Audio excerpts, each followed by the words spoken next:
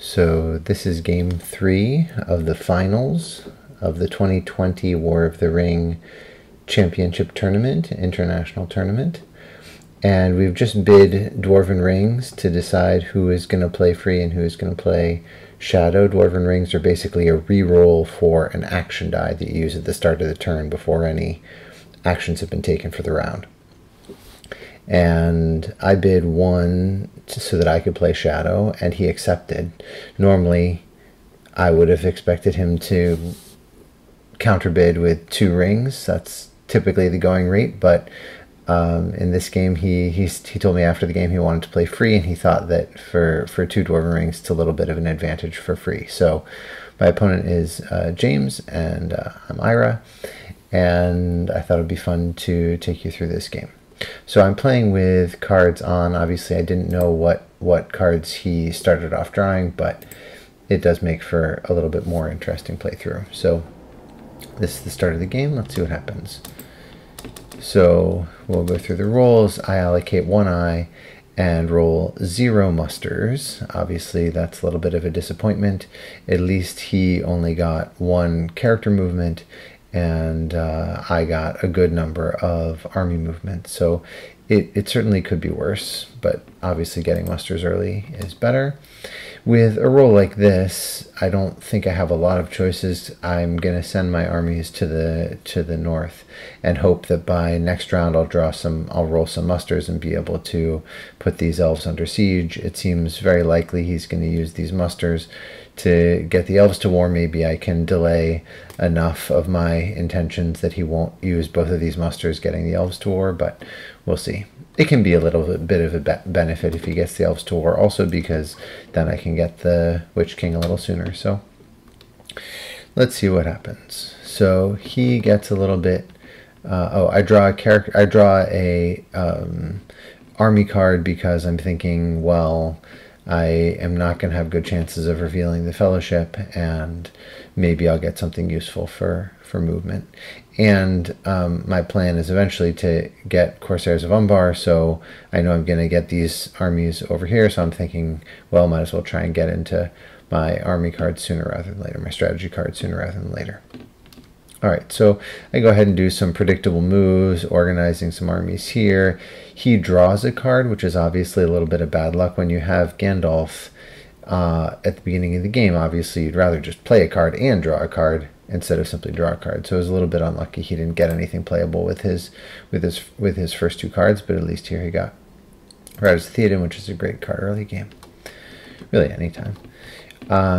Okay, so I go ahead and do my army movements, and he moves to the Fellowship and safe for that, and then maybe he thinks I'm looking for Gondor and he's going to spend one of his musters down on Gondor, but no, I can't fool him, and he musters the elves twice, and I go along with marching my armies up toward the north.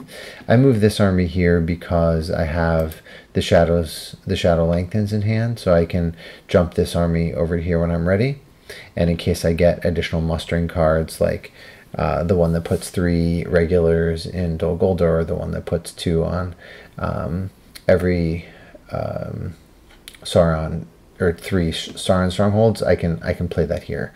So I prefer to move this here first and then bring those over if I'm going to end up playing Shadow Lengthens. I also don't mind holding this in hand as a combat effect because Mumakil is so good, but it's a while before I'm getting the Southrons and Easterlings to war.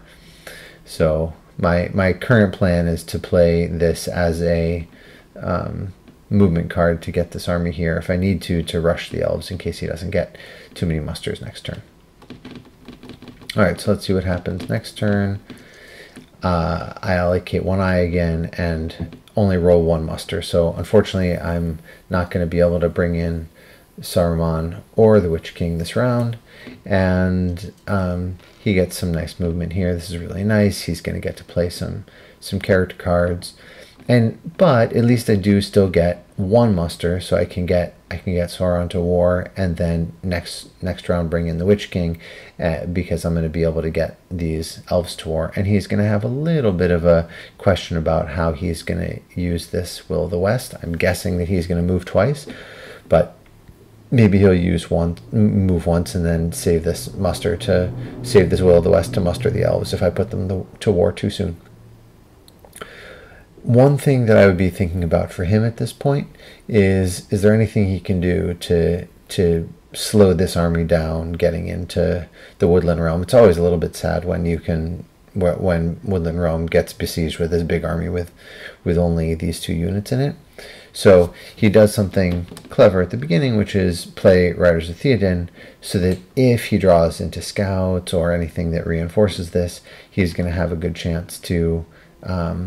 If he drew scouts, one of the 3 strategy cards that have scouts, then he could, if he wanted to, use this Will of the West to get the regular into Old Forest Road. That'll slow my armies down a little bit, and it will if I don't have a swarm of bats, which is relatively unlikely this early in the game, he'll get an extra regular into Woodland Realm, and that will also provoke the North to war. So, there are some good things. This makes sense. He draws Dane Ironfoot's Guard, which is obviously great because I'm coming up north. I continue my march. Now, I go ahead and move these guys the hard way because what else am I going to do? There are no other armies that are really particularly productive for me to be moving at this point, so might as well do that and save the Shadow Lengthens for later in case I need to reinforce this Lorien siege. I can muster up in Moria or North Dunland and get in there pretty easily, and maybe I can use these guys once they're at war if I can reinforce their Erebor siege if I need to at some point. So keeping my options open, might as well use them. Now, he passed here. This is an interesting choice. If it were me, I think I would have played Dane Ironfoot's Guard here, because if I then redraw it's a relatively low chance, only 3 out of 20, but I might get it. One of the cards that have scouts, I can then know that I can use my Will of the West to get this army in to Old Forest Road and block the progress of this big army and just generally reinforce Woodland Realm. Instead he passes, and now I get the Sauron to war, so next turn I'm going to be moving in. And so he's basically given up hope on Woodland Realm, and he plays Smeagol Help's Nice Master. Obviously that's a great card. You definitely want to play it at some point, but I don't think it's quite as urgent as drawing strategy cards at this point. I would want to be digging a little deeper into my strategy cards to try and get the reinforcements. I see that Lorien's going to be coming under siege. I see that Woodland Realm's going to be coming under siege. I want to get to those 2 cards if I can. So this is slight, but that's probably what I would have done. Of course, this is a great tile. You definitely want to play that at some point. All right, he draws House of Stewards. That's pretty useless at this point to him. And I continue with my march. I'm at this point very happy to have gotten these 2 armies right outside. The elves, he didn't get a whole bunch of musters, and he obviously moves the Fellowship. I miss, and at this point I could attack, but better to wait so that he doesn't get to muster. It's wise for him to save this until his last die, so that if I do attack the elves, then he can muster them, and if I don't attack the elves, then he can move the Fellowship. So I go ahead and wait. What can I do here that's useful? I draw a card. Now, I know that I'm going to end up discarding 2 cards as a result of that, so maybe I should have done something else with it. Maybe I should have attacked, and then he would have perhaps mustered, or maybe he still would have moved. I don't know, but I didn't actually have any particularly playable cards at this point. So at this point I want to draw into Corsairs of Umbar, so that's why I decide to draw. And I feel like my armies are moving fast enough that I can potentially race him to get my 10 victory points before he gets the Fellowship to Mordor. we'll see. So he goes ahead and moves. That makes sense. Obviously, it's nice to catch him on the third move so that in case you get a reveal, he has to go the long way instead of going through Moria, but I miss. So as I continue to miss these hunts, I think, well, you know, the one benefit is he doesn't have Gandalf yet. He's only rolling 4 dice. Of course, I'm only rolling 7 dice. So, but I'm thinking mostly at this point, okay, I have to race him, and I'm not going to worry so much about corruption because I'm just not making a lot of progress on the Fellowship. All right, so I go ahead and attack. Think for a moment, if you were going to put yourself in my shoes, would you attack Lorien or would you attack Woodland Realm? My analysis was I want to attack Woodland Realm because if this army can mostly stay intact, I want to be able to take out Erebor without having to, the other things without having to reinforce too much. Obviously, I'd also like to be able to take out Lorien without reinforcing too much because if he gets a third elite in there, that's a more buff army. In the end, I decide to attack Lorien because I think this is still a relatively small army, a size 3 army compared to another size 3 army. I think I can probably take both of them out relatively quickly. Also, my thinking is maybe I can defeat Lorien before he gets a power too great and before he draws reinforcements. So probably this isn't a big enough army to take it out as is. So my plan is to start with Woodland Realm first and then reinforce a little bit. I do still have the Shadow Lengthen, so I'm thinking it's going to be relatively easy to reinforce this. All right, so I draw my 2 cards. Now, this is an interesting situation and a pretty potentially key moment in the game. I have 8 cards in my hand and I have to discard 2 of them. I have Grand. Obviously, I'm hoping to get the Witch King this turn, and Grand is obviously a very good card. So I certainly am going to keep this. I have half orcs and goblin men, and that's pretty flexible. It gets you extra leadership and activates all the combat effects that require you to have an Isengard unit. Shadow Lengthens, Breaking of the Fellowship, the King is revealed, Mustering of Long Plan War, which is obviously quite useful for the Desperate Battle effect. Nazgul Strike, which lets you move the Nazgul, and then as long as the Nazgul is on the Fellowship, then you get to roll for the hunt or discard a character event. And Shadows on the Misty Mountain, which I just drew, which is a great, very happy to see, which is a very great reinforcement card. And I'm obviously going to bring those guys right into Lorien. So what do you discard here? What 2 cards do you discard? You might want to pause for a moment, think about it, decide what you would want to do yourself. And if you have, you just want to see what I did, I ended up discarding The King is Revealed, which is pretty straightforward because I'm not a huge fan of Relentless Assault as a combat effect, and the Nazgul Strike. Because my thinking was, well, it's going to be a long time before the Fellowship manages to get revealed. Drawing 1 extra tile, who really cares? At this point, I'm really going to be focused on trying to do a bunch of damage, and get a bunch of victory points quickly. And I like the combat effect for Dread and Despair better than Black Breath at this point in the battle. So at this point in the game, so that's what I was thinking. In the end, I think that was a pretty serious mistake, perhaps my biggest mistake of the game, because Nazgul Strike is just a powerful effect. Getting to draw a tile is more powerful than, potentially more powerful than inflicting some more corruption, because the tile can both inflict corruption and potentially reveal, and I think that's the real difference between these 2 cards. Okay, so those are my discards, and I finally get a whole bunch of muster. So obviously I'm really happy with that, and he gets a bunch of musters, but not a lot of movement. So I'm happy to see he's not getting a bunch of movement. I get my musters. I'm going to power up my dice this turn and put Woodland Realm under siege. So this is really the best roll I could ask for, except for, yeah, sure, maybe I didn't need these 2 eyes. I could have used those for something, but this is obviously a very good roll at this point in the game. So I don't have a lot of choices here. He clearly musters in Woodland Realm. I clearly put it under siege, and then he goes ahead and plays Dane Ironfoot's Guard.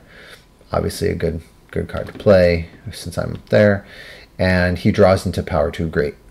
So that's wonderful. It's going to slow me down, and it will cost me quite a few cards.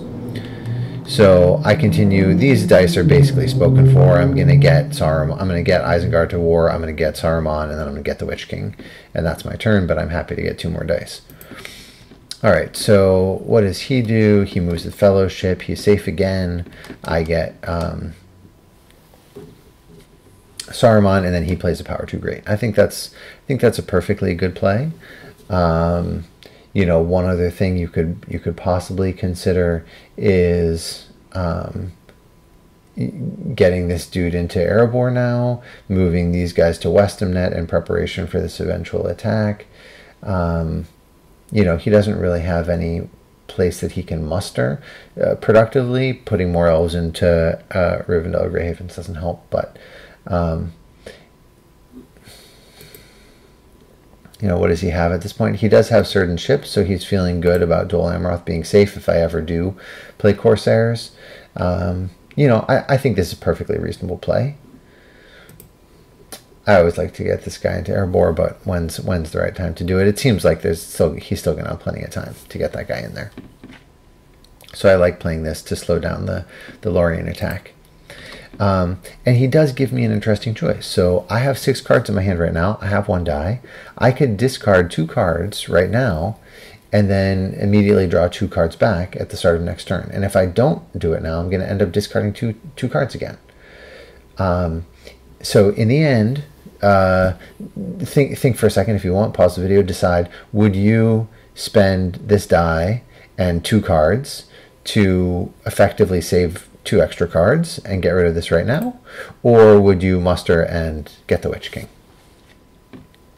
So my choice was get the Witch King. You know, getting an extra die is really good. There's a chance I won't roll a muster next turn, and getting rid of my 2 worst cards, while yes is a little sad, I really want the extra dice. So here's my situation. You can look at my cards here. I just drew Rage of the Dunlendings and Candles of Corpses. I know that I need an army card to get rid of a Power 2 Great, and I'm committed to Lorien, so I definitely need to get rid of this. And then I need some character card. And at this point, do I really care much between Candles of Corpses and Breaking Fellowship? No.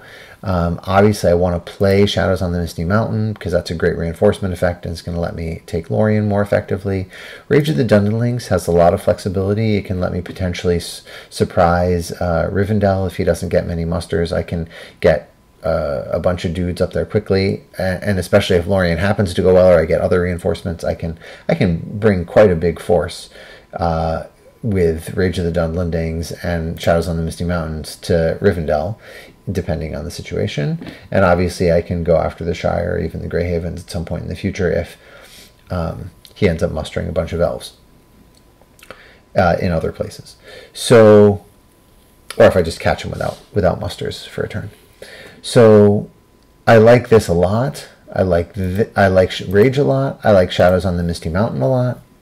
I obviously like Grond because that's very efficient action-wise. I definitely need to keep one of these army cards, and I really like both of them because it's a good reinforcement. So you can think about what you would discard. I ended up discarding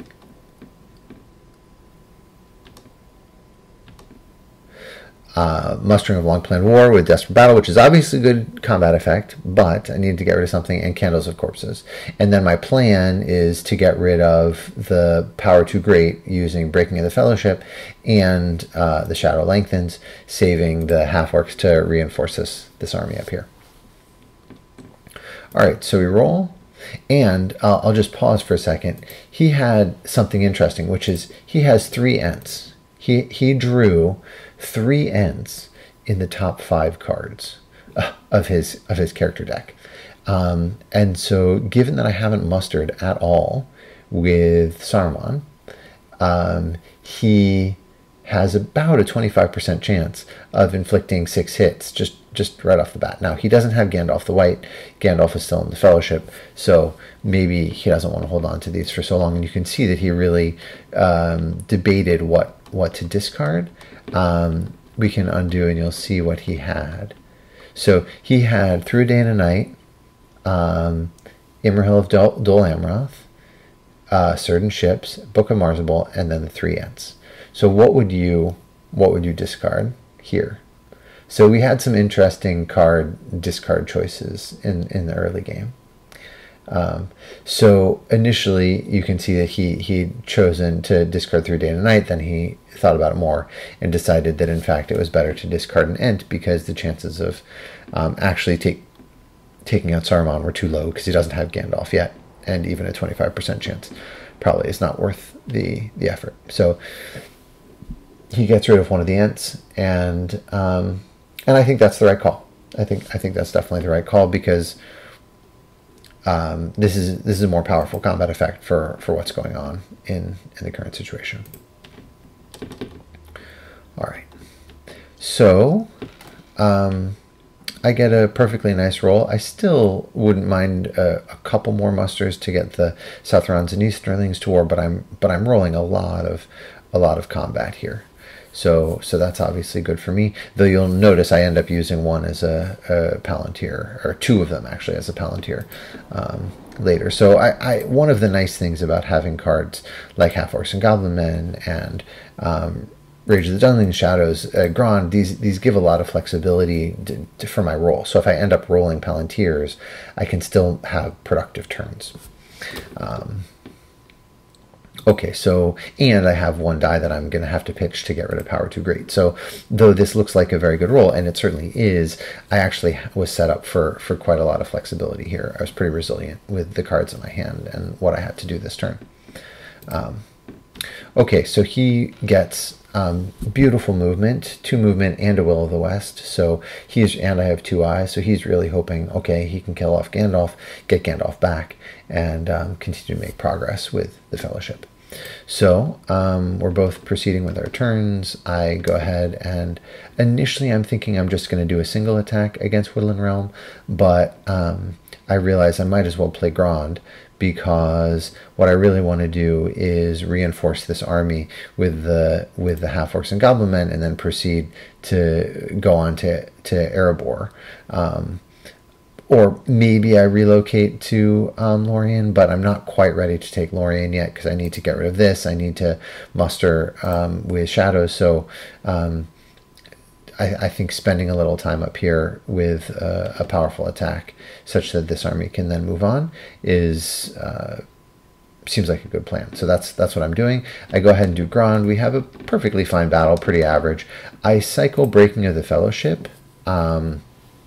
I know that I'm going to end up discarding a character card anyway to a Power Too Great, but this minimizes some damage coming back at me, because I can forfeit some leadership, and it lets me cycle deeper into the character deck, because, you know, I wouldn't mind seeing Cruel Weather, I wouldn't mind seeing some of the red tiles to slow him down, and mostly why not, because I'm going to end up discarding a character anyway.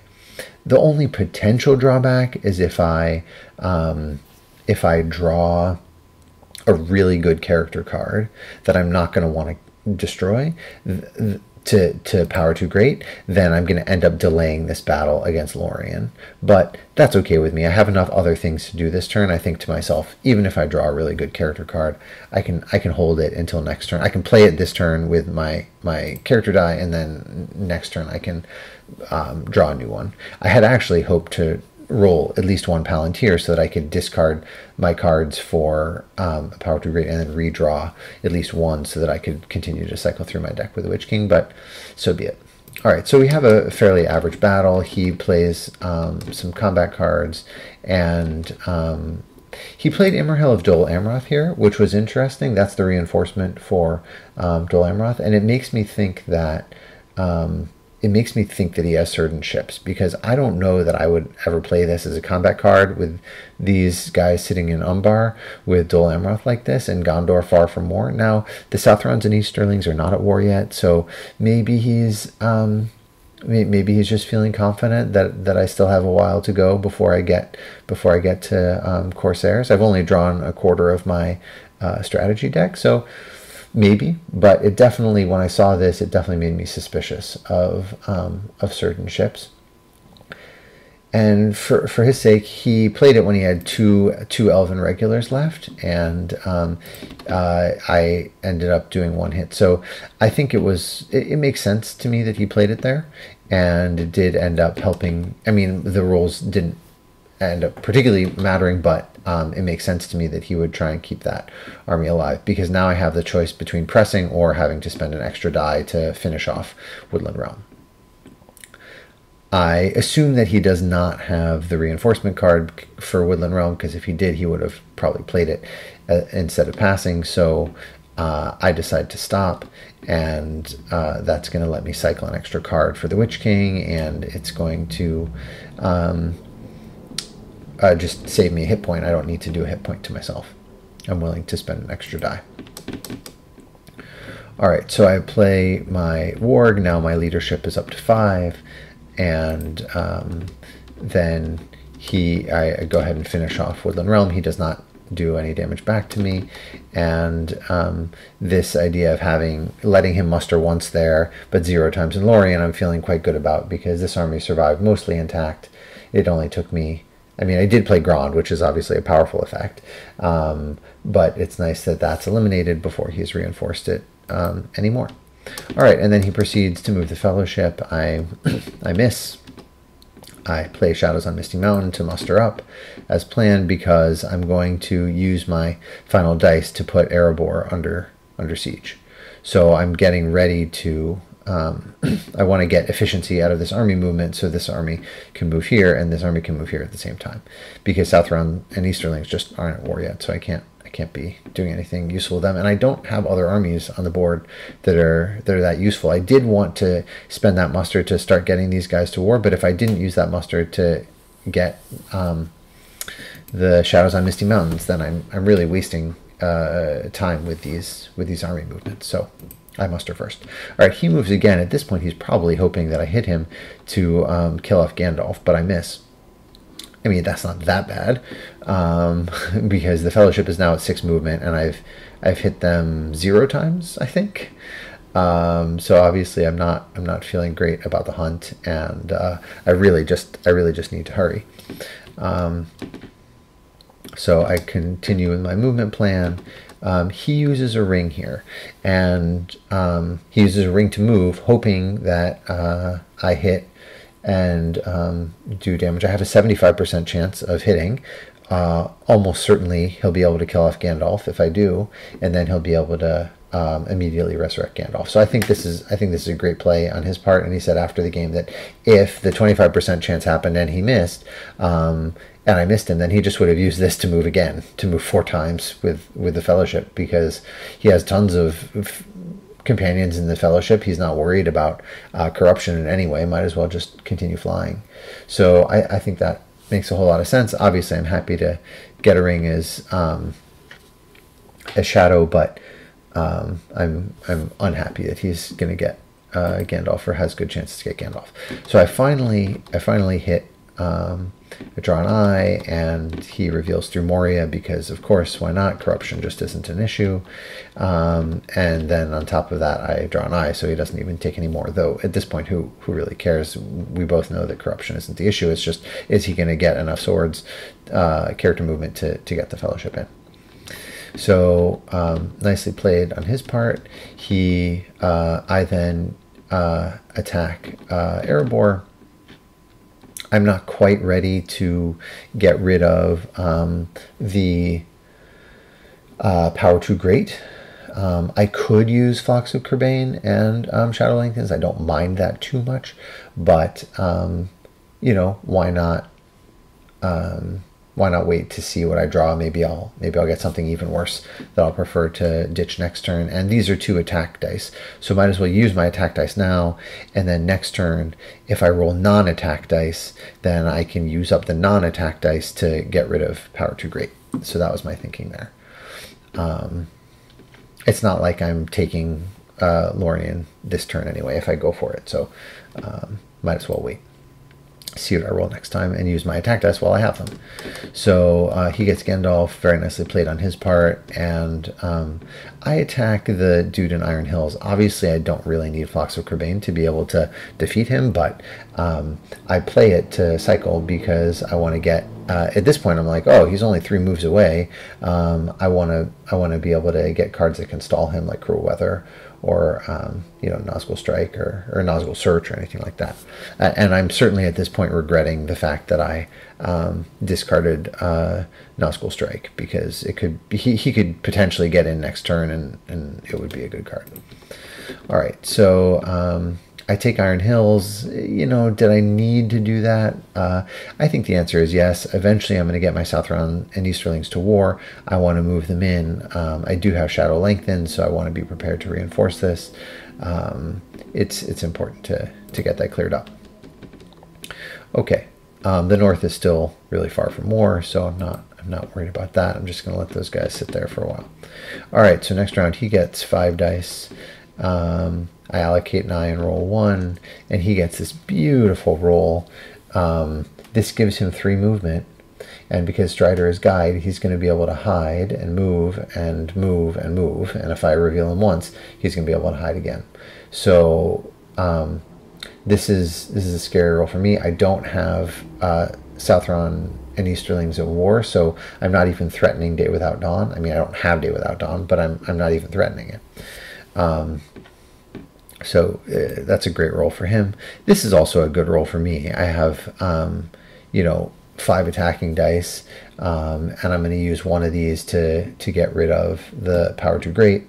So I wouldn't have minded one other character, you know, a character roll here, or an extra Palantir if I'm going to try and draw into additional cards to stall him.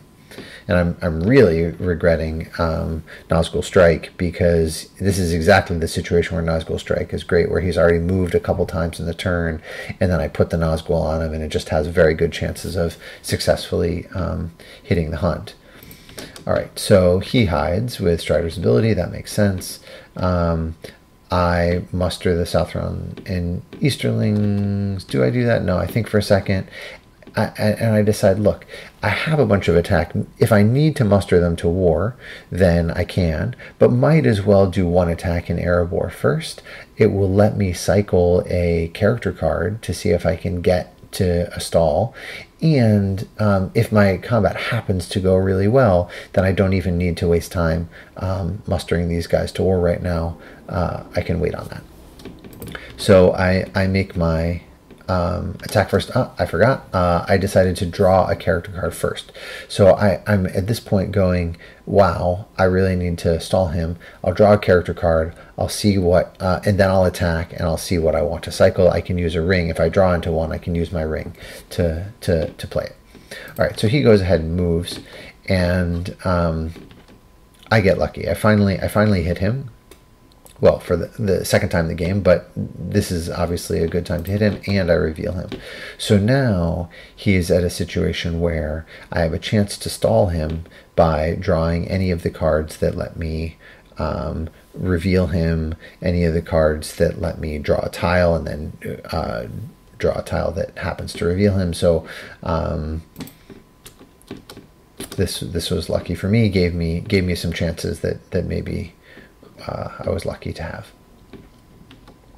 All right, so I attack Erebor. I play my character card with the intention of just cycling it. I almost never play Morgul Wound as a combat card. I mean, I don't remember the last game that I've used this as a combat card, but he's at 1 corruption, 2 steps away from Mordor with basically everyone in the Fellowship. I don't feel like I have any chance of corrupting him, so I'm not going to play this. And between Black Breath and Words of Power, this one actually might do something because maybe I'll get rid of one of his leaders. Either way, my plan is to play Shelob's Lair as a card, and then have Warren with Sorrow and Toil or Morgul Wound. Either one of them is going to be discarded to Power Too Great. So between these two, it doesn't really matter. I thought about playing Warren with Sorrow and Toil, especially because he has so many people still in the Fellowship. But again, I think to myself, getting rid of a few character cards for him is just not going to slow him down enough. What I really need is something like Cruel Weather or a tile drawing card. And I think, why don't I still have Nazgul Strike? Okay. So the combat, it's a pretty average combat. He does some to me, I do some to him, and I draw another red tile, which is not bad to have, but I now know I'm not going to be able to stall him. I can see in my hand he's gonna make it in unless I get lucky and reveal him a second time this turn. So he hides. I then go ahead and muster the Southron and Easterlings to war because I know that I'm going to need them to reinforce this combat to be able to take Erebor. And he moves and I miss. So he is now, I know for sure, getting in, and he doesn't know that yet, but I know that. And obviously getting into Mordor by the end of turn 5 with a full Fellowship is quite good. I'm going to have to go pretty fast with my military. I get Southrons and Easterlings to war. He moves for the last time. I hit him, which is nice, but I don't reveal him. I just do one corruption. Obviously, at that point, I would be very happy to reveal him because I know I'm not going to be able to stall him in any other way. So might as well get the extra tile draw and then delay him again for an extra die at the start of next turn. But I miss. I mean, I don't reveal him, but that's pretty average. I mean, it was lucky that I revealed him initially, and I had basically a 50-50 shot of revealing him here. So this is the last couple turns been pretty average hunt. If I had been more clever and saved Nazgul Strike, I could have played Nazgul Strike before this move, and then I would have had an extra chance to draw a reveal. Now, maybe I still would have drawn the 1 and I wouldn't have revealed him, but I would have had, a 50% chance of stalling him. As it was, I had a 0% chance of stalling him. All right, so my only hope here is to go pretty fast militarily. So I get rid of a Power Too Great using Warren of Sorrow and Toil and the Shadow Lengthens. And then I go ahead and just move some armies. So I got to move these armies in. At this point, I'm thinking, is it worth it to get Shelob's Lair or On They Went into the pool by using this ring? I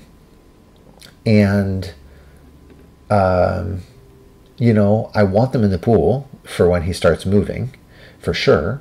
But I also hate to use my only ring to turn an attack die into a non-attack die. Generally what I want to be doing is using rings to turn non-attack dice into attack dice. So I at this point, I'm just hoping, maybe he just won't roll that much movement next turn. And I'll be able to play these again. If he had been revealed, then I would have had an extra turn to be able to play these. But I'm thinking, I'll be able to play these at the start of next round, and he'll get one movement, but probably he'll get revealed, and then I'll be able to get both of them in before he moves the second time. So not great, but okay. I don't want to use up my ring. So that's what I do. I have no good ideas for where to move this. I haven't drawn Corsairs of Umbar yet, even though I really want to. But I just haven't drawn it. And so what other army movement do you do? I mean, maybe I can move these guys in. For some reason, that doesn't really do anything. My thinking at this point is I have 5 victory points up here. I have 2 victory points here. And I need 3 more victory points. I'm thinking maybe I can muster up here and take Helm's Deep pretty quickly because he's never moved these guys in. Maybe I can draw Corsairs of Umbar. If I do, I can move backwards and take Dol Amroth if I need to. And otherwise, I can go in the hard way, and maybe he won't roll musters. So, it's not entirely clear how I'm going to get my final 3 victory points. But given that I don't have Corsairs of Umbar right now, and my odds of drawing them in the next, 1 turn or 2 is low enough, I figure this is the more likely way that I'm going to have to use this army going through Pelargir. So that's why I go ahead and do it, even though obviously I would like to draw Corsairs. All right, so he is very happy to declare into Mordor, hidden at the beginning of turn 5. I draw Orc Patrol, so I was 1 card too late. Not that, maybe it wouldn't have helped me, but so be it. And yeah, he has, his card play is just, certain ships is the key card here because he's going to reinforce Dol Amroth, and now he's like, oh, I have plenty of time to do that because he's going to see this army coming even more.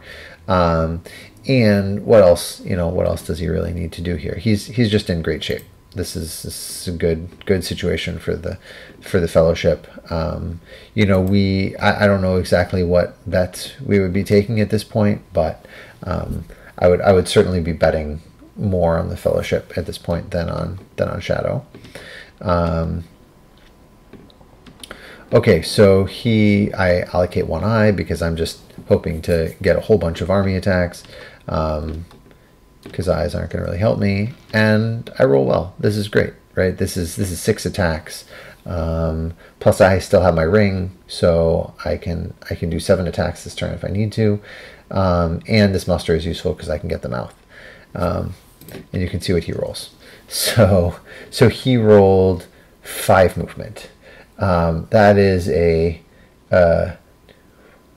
that's a 1 out of 32 chance to roll 5 movement. He has a ring, so he really only needed 4 movement to be able to move maximally. But obviously this is really good for him, and I think if we're taking bets at this point, well, I put it 80 to 90% chance of him winning the game at this point. So what do you do here? He has this Dwarven ring to re-roll, and he rolled 3 Wills of the West. So he's scared of Day Without Dawn because he doesn't know that I don't have Day Without Dawn. But if I do have Day Without Dawn, and there's a 1/3 chance that I do, I can wipe out 2 of his dice, and that would certainly hurt. So what he does is he uses his Dwarven ring to re-roll this, and when you're re-rolling Will of the West, you just get to pick, because normally when you re-roll with a Dwarven ring, you have to get a new result, but with Will of the West, you can just pick any result you want, because you can just keep re-rolling until you get the result you want. So he picks a character die to just maximize his movement, because he's just going to run and destroy the ring, and he has no corruption, and tons of people in the Fellowship just go destroy the ring. Plenty of movement. So yeah, I mean, what else could he be doing here? He uses his other Will of the West to go ahead and move, and we get a 3. Who cares? Like that's just great for him. He's not revealed. He's just charging along. He decides to take a random companion, which I think makes total sense. You're not revealed. If you hit Strider, then you hit Strider, but you're still not revealed, so you can just keep charging along. I will say, just to back up 1 second, using the Dwarven ring to turn the Will of the West into a character die was good because he guarantees protection from Day Without Dawn. But that is almost as good as an Elven ring if what you're trying to do is destroy the ring next turn, because if you roll a Palantir, or you roll, particularly if you roll a muster or an army movement, you can use it on the muster, and then you have a 3 out of 4 chance, because you can either get Palantir, character, Will of the West, a 3 out of 4 chance of getting another character movement by changing a muster into a character using a Dwarven Ring. So this is very specific to Dwarven Ring stuff, which is just a house rule to balance the game when you are in a final tiebreaker game. But I will say it's a little like using an Elven Ring to turn a Will of the West into a character die, which you can do also. So maybe he could have done that instead, because that way he still would have had his Dwarven Ring next turn, and he would have an Elven Ring next turn, and then he could use both of them next turn. He also could have just let it ride and hoped that I didn't have Day Without Dawn. But given the situation that he's in, it makes sense to me that he used his Dwarven Ring there. I might have maybe considered the Elven Ring, but that's pretty strange. As it turns out, I didn't have Day Without Dawn. So obviously a Shadow, I'm very happy to see him spending resources to protect himself from a threat that I don't actually have. But either way, when you're playing free, you have to try and protect yourself against those things. So that's still the correct play, I think. Especially when you're in such a strong position, might as well just protect it. All right, so he takes a random companion. That makes sense because he doesn't want to get up to 5 corruption is a little high.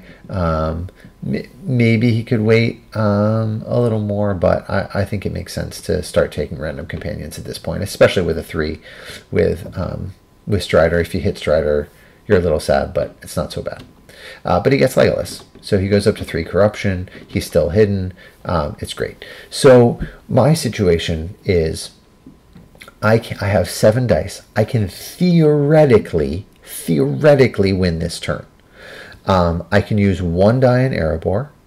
I can use 1 die on Dale. I can use 1 die on Lorien. That's 3 dice so far. And then I'll have 4 dice remaining. Pelargir is 1. Lamadon is 2. Dol Amroth besieging it is 3. And then defeating it is 4. The other way I could spend those 4 dice is Pelargir is 1, and then Fords of Isen is 2, Helm's Deep is 3, and then defeating Helm's Deep is 4. So I do theoretically could do that. Now, the odds of all of that happening are incredibly low. I think it's good chances that I can take Erebor on 1 die. It's obviously good chances I can take Dale on 1 die. It's okay chances that I can take Lorien on 1 die. Not great, but okay. And it is really bad chances that I can take Pelargir and Dol Amroth, particularly because he can save his Will of the West, or even if he doesn't, he could use a ring at the very end, if he happens to spend that sooner. To retake Pelargir from Osgiliath, if I manage to do this thing, or just muster into Dol Amroth.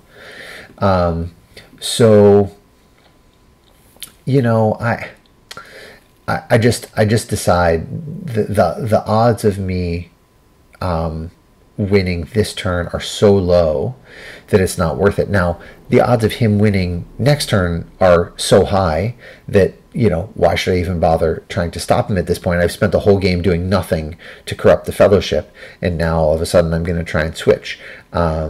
But I am, because not necessarily switch to corruption, but at least switch to delay them.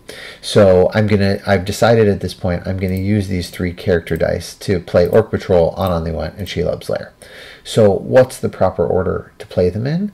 Obviously I want the red tiles in there as soon as possible because he didn't get revealed. He's just going to move again with his next die. But I decided to play Orc Patrol first because the hunt pool has at least 4 chances of revealing him. And, that's not great, but there's some chances. And if I reveal him, that's like stalling him by a whole die. And I don't want to accidentally draw one of my red tiles from Orc Patrol. That would be particularly sad. I need him to draw the red tiles. Okay, so either way, I'm thinking my odds are pretty bad at this point, but if I want to have any chance, I need to stall him next turn, hope that he stall him with Orc Patrol this turn, and then stall him with red tiles, and then also hope he gets revealed a bunch, and also hope that he doesn't draw, roll enough movement next turn, and also win all my battles.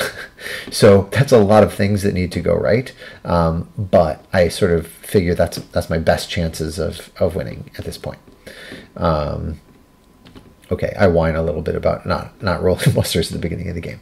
If I had a few more actions this round, I could potentially win, but I don't. So I play Orc Patrol. I don't reveal him, but at least I don't draw an eye. I do a little more corruption, and he got a 3, so he takes a random and gets Boromir. So at least I'm whittling down the Fellowship a little bit. Hopefully I'm going to get rid of Strider sooner rather than later. I think, again, it makes sense to take a random at this point because you're not revealed. So you're still going to be able to keep moving, and you have 4 movement. So, all right, now at this point he uses the Will of the West. And I understand that. Because he doesn't want me to play Day Without Dawn. But I think if I had Day Without Dawn, I probably would have already played it at this point. And that's a muster, right? I mean, like, there is a threat here. I have 5, possibly 6 attack dice against Dol Amroth.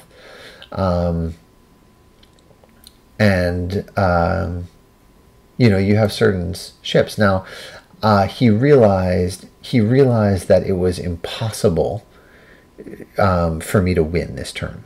We talked about it afterwards. And so at this point, it is impossible for me to win.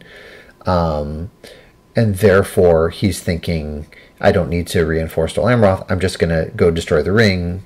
I might as well maximize my chances of destroying the ring by ensuring that if he has Day Without Dawn, he can't play it. So he's sort of giving up all defensive capabilities to just go all out on the ring. My feeling is you are so far ahead. I think I might want to save this for some defensive capabilities in Dol Amroth, because there's still some chances that I could stop you. I don't know. Maybe not. This was an interesting choice. And so maybe, looking at all of these character dice, there are some drawbacks. Maybe you want to have 1 muster in there so you have some flexibility. But he goes ahead and uses it. He moves, and I draw 2 in a reveal. So I'm obviously happy to see the reveal. At this point, he continues to take a random, and I think that's correct again, because at this point there are these 3 little tiles that if he gets to Gollum are going to be just free movement. So he's happy to continue making progress. Maybe he's sad. I mean, he's obviously a little sad to lose Strider, but given that he has these 3 character dice, he's going to be able to keep moving and hiding and moving and hiding. It doesn't really matter that those aren't that Strider can't use his ability anymore. All right, so he's just chugging along. I go ahead and play Shelob's Lair. So he managed to move twice before I got these in, and I'm thinking, did I make a mistake by not getting them in sooner? I don't know. Maybe that was a mistake, and I shouldn't have done it. But I do like having my ring, so that gives me more options. All right. So Shelob, and then he hides, and then I play on they went, and so now I've gotten both of them in the pool, but he has 3 movements left. He passes, and at this point, I can now besiege Dol Amroth before he has a chance to muster in there. Just with a normal muster, he could muster Gondor if I'm just marching in there. So I'm going to leave these battles for later and take my opportunity. I could have maybe not put the other red tiles in and had a better chance at Dol Amroth, but I don't actually have a way to attack with this army with character dice anyway. So it doesn't really actually help unless I spend 2 character dice to do that, and I certainly didn't want to do that. I'm just hoping that I'll draw like Nazgul or Broad or something like that, or the Witch King, card that lets me move Nazgul. But I don't have it at the moment.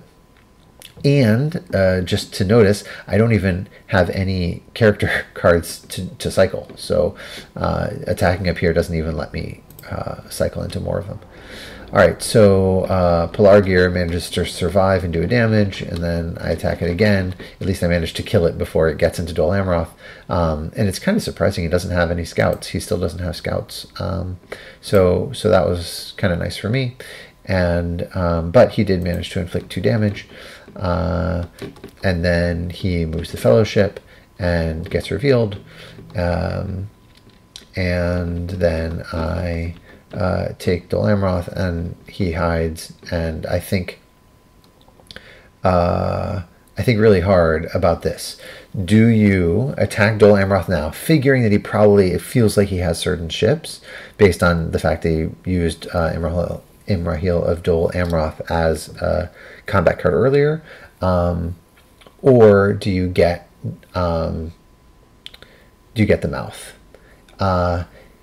You can pause and decide what you would do. My chances of taking out Dol Amroth with this army, even without any leadership, is pretty good. I have Great Host. I could use Relentless Assault if I want to. I kind of like saving it for going after the Shire if he ends up retaking Pelargir. But with Great Host, like my odds are pretty good. So what would you do?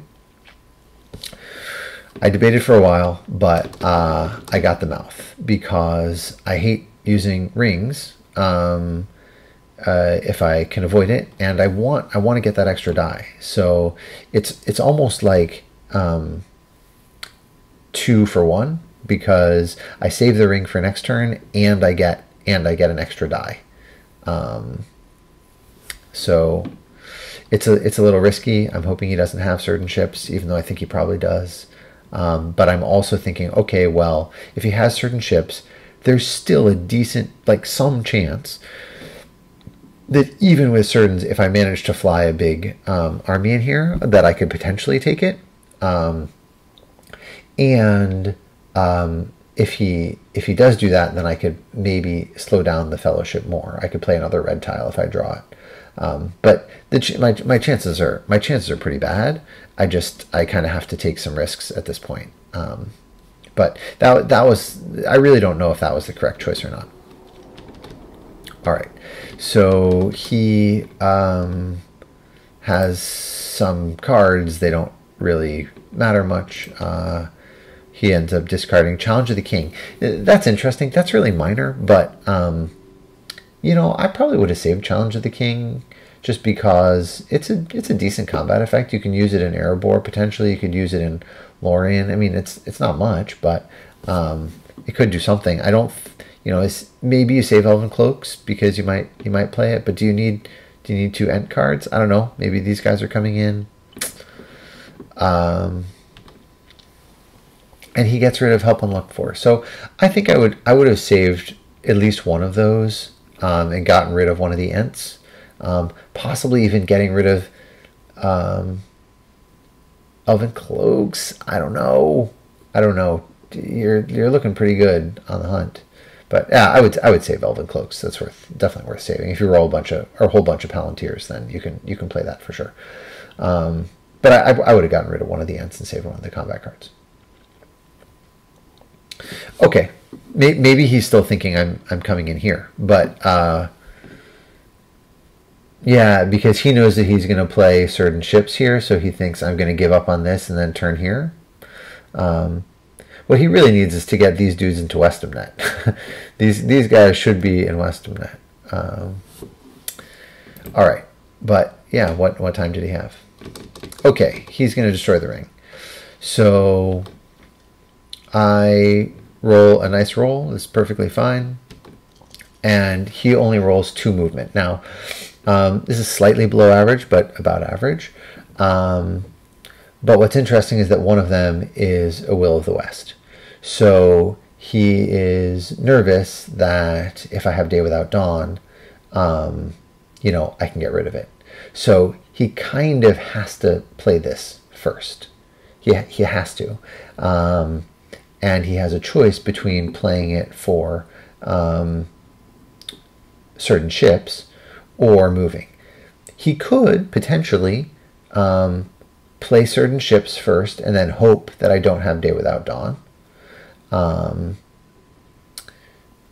But, you know, the chances of him destroying the ring this turn are very high, or at least pretty high. If he, basically the only way I can stop him is if I draw a red tile and then furthermore don't reveal him. I have to draw a red tile and reveal him to be able to, and not on the final move. I need to reveal him onto step 4.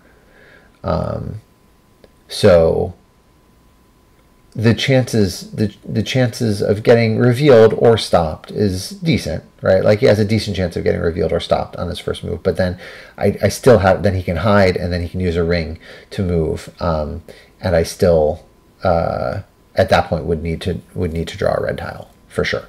So I need a reveal and a red tile. I think the odds of that are pretty low. But just to note the Dwarven Ring situation, if he had saved his Dwarven Ring and instead used an Elven Ring last turn, then he would have a Dwarven Ring and an Elven Ring, and he could get up to 4, potentially 4 movement, really 3 3/4 movement, because there's only a 3/4 chance that a muster turns into a movement. But you know, that's a good hedge.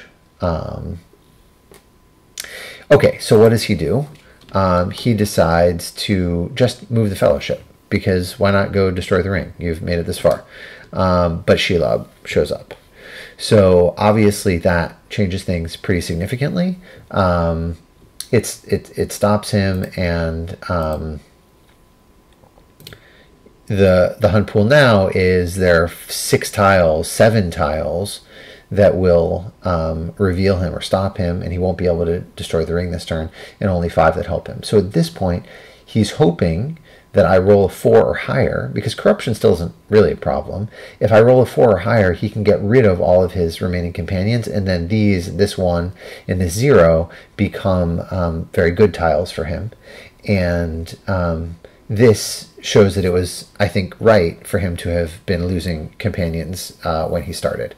Even though he did risk losing Strider, the fact that he's going to potentially be able to get down to Golem right now is good. So those sort of early decisions can make a difference. Now, to be fair, I did have these in the pool a turn earlier, a movement earlier. So, but obviously it's lucky. That's certainly quite lucky that came up. So I roll a 5. Shelob does 5 corruption. I was hoping actually for 3 or less. He was hoping for 4 or more.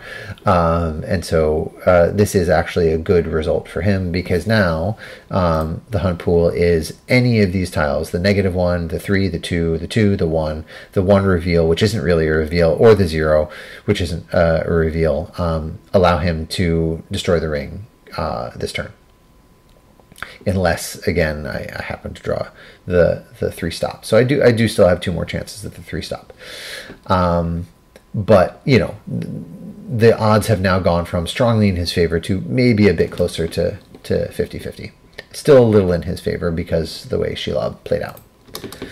Okay, so now I'm thinking to myself, I better get my 10 victory points. I'm only at 3 victory points right now, which is a little nerve-wracking.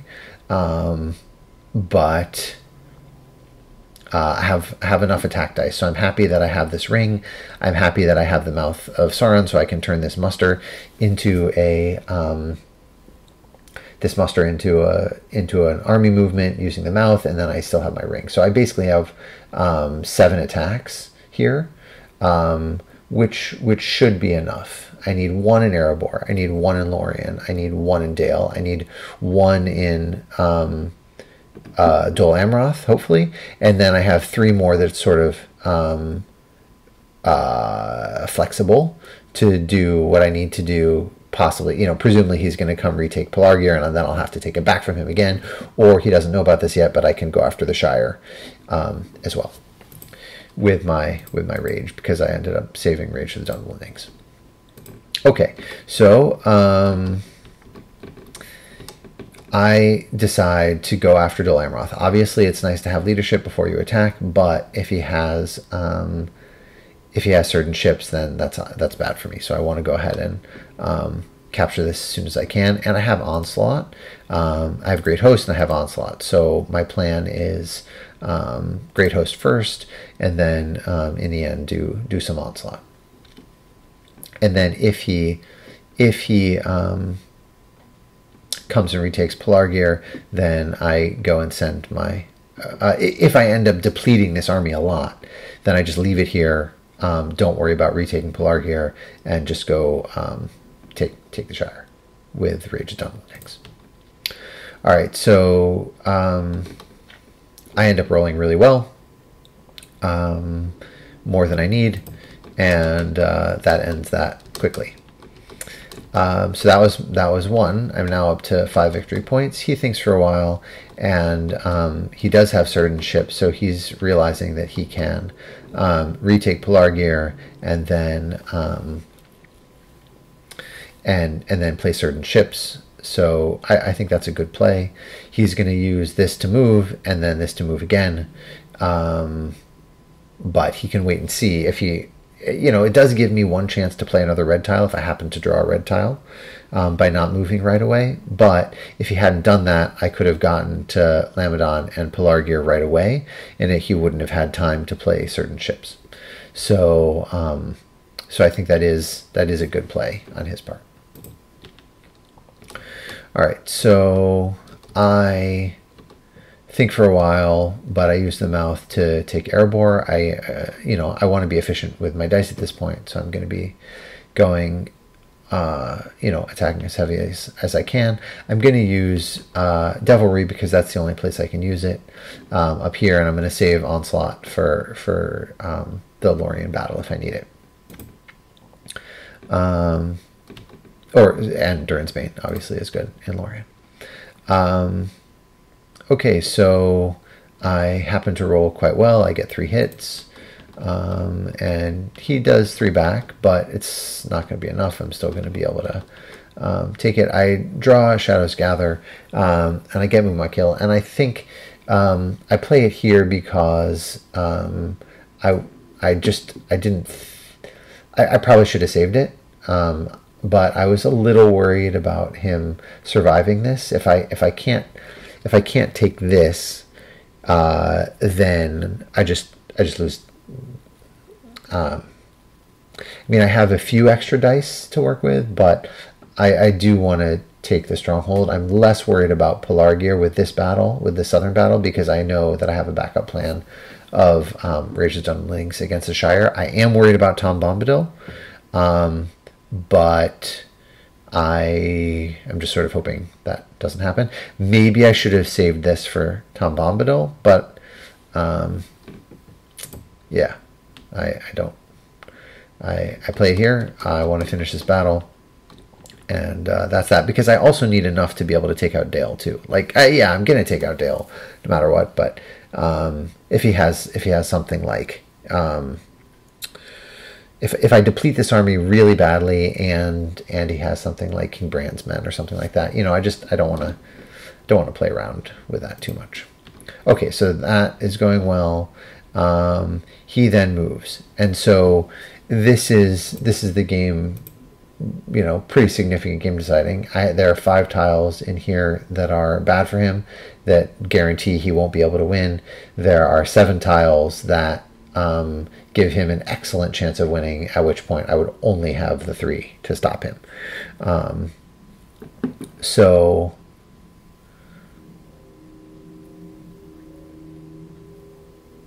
is that true? That's interesting. No.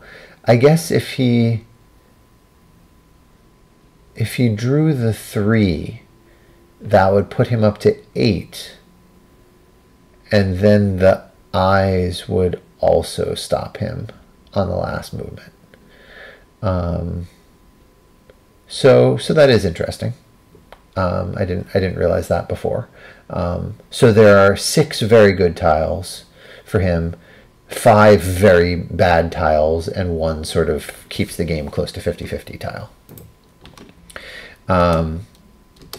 This is, I think, the tile draw that can basically decide the game. And I drew the other red one. So, you know, that's just, you know, very good luck for me in the end. And, you know, when you're in a situation where you're probably going to lose, you should do what you can to give yourself the best chances of coming out of it. So, you know, there's luck in this game. I don't take too much credit for this. This is just good luck. Okay, so he is obviously very demoralized. He reveals the fellowship because corruption now can potentially be an issue. I don't know if that's right or not. It probably doesn't matter. So, yeah. Okay, so he knows he's using these musters probably just to defend Pelargir. I move Nazgul because though I have an extra attack, like this is using up one of my attacks to move Nazgul, but having extra leadership here and having extra leadership in Dol Amroth in case he, you know, he can just muster twice. I want to be able to do that if he has Tom Bombadil, and because I played Mumakil, I won't be able to get rid of Tom Bombadil. You know, looking at this, maybe the better play would have been to save Mumakil, not move my armies, and then defeat, not move my Nazgul with this, and then defeat Lorien with 1 die, and then also take the Shire. Did I have enough dice for that? So 1 die for Dale, 1 die for Lorien, and then 4 dice to take the Shire. 1, 2, 3 for Tom Bombadil, and then 4 to take the Shire. So it was. I'm mixing up my order slightly. I think this is just an attack against Dale. So I attack Dale. That's fine. I'm going to definitely do that no matter what. But now with this die, so this is the situation, because what has happened now is by using this die to move Nazgul instead of just attacking right now without moving them, I make myself vulnerable to Tom Bombadil, and if that happens, then I'm forced to attack Pelargir. So I decide to do that. I don't know if that was correct. Obviously, it's nice to have 5 leadership in Lorien. I still need to be able to take Lorien, but I do have Durin's Bane and Onslaught, so I think my chances are pretty good, and 3 elites. So I think my chances are pretty good even without bringing in the leadership. And if I wanted to maximize my chances of winning, I should probably just play around the fact that he might have Tom Bombadil. But at this point, it's already too late because I don't have the army card. So this is sort of a lot of detailed analysis, what if situations. But that's, if I were, you know, really playing to all the possibilities, maybe I should have held on to the Mumakil. All right, but at this point, I go ahead and move because I know that if he has Tom Bombadil, I'm not going to be able to get rid of it anyway. So I go ahead and move. I put 1 Nazgul over here, sort of telegraphing the fact that I have Rage of the Dunlendings. I thought about not doing it at all because what if he, you know, would play it Tom Bombadil during the combat in Lorien.